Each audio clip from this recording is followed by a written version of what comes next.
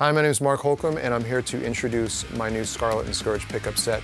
We're going to get into some of the details about the pickups, compare this set with the old Alpha and Omega set, and A/B them, and kind of explain to you the differences between them. How the Scarlet Scourge complements the Alpha and Omega, how they're suited to different flavors, different contexts of playing, musical styles, and how they are conducive to each one of those things. So yeah, let's get into it. So this is the Alpha neck pickup on its own.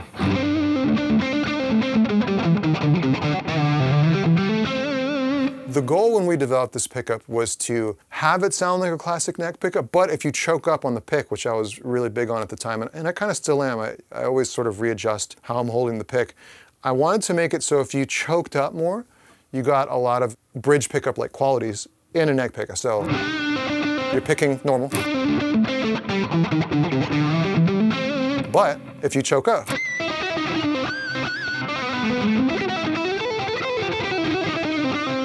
I like the ability to go back and forth between the two. So it's not quite your classic neck pickup.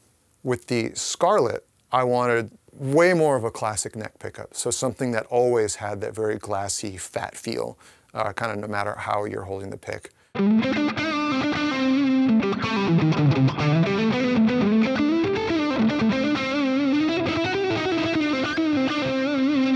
So with the Omega bridge pickup, the primary objective when we developed the pickup was just to make something that was really angry and really aggressive, but at the same time have a ton of articulation, note definition, clarity, and all that. So this is the Omega bridge pickup in a mid-gain tone, and you can kind of hear the notes breaking up.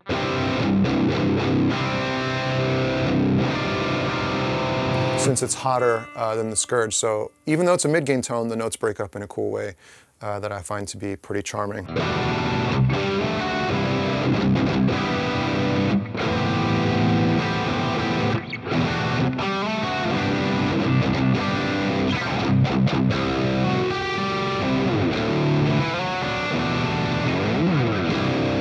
But I like the fact that you can hear every single detail of the chord content, despite there being a pretty good amount of gain on that tone, which is a huge draw for me.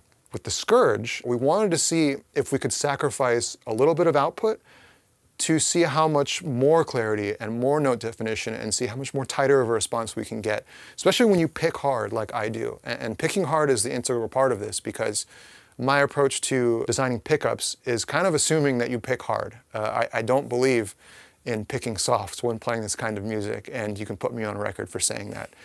You should always pick hard, and this was kind of developed with that in mind. This is the Scourge.